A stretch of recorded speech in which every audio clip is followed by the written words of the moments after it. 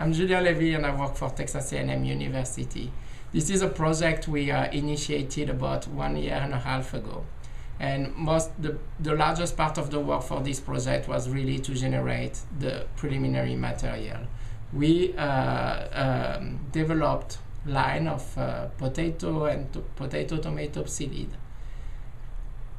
that are carrying either haplotype A, haplotype B, or both haplotype A and B of Candidatus liberobacter.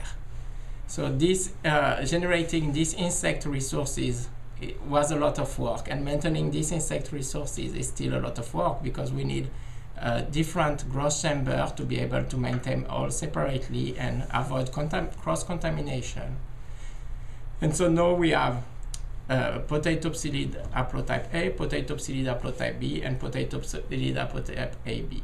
We tested this different haplotype on tomato and potato, and what we found is that the symptoms are developing much more fastly if haplotype B is present, either haplotype B by itself or haplotype AB, and that the symptoms in potato are much more severe when haplotype B is also present.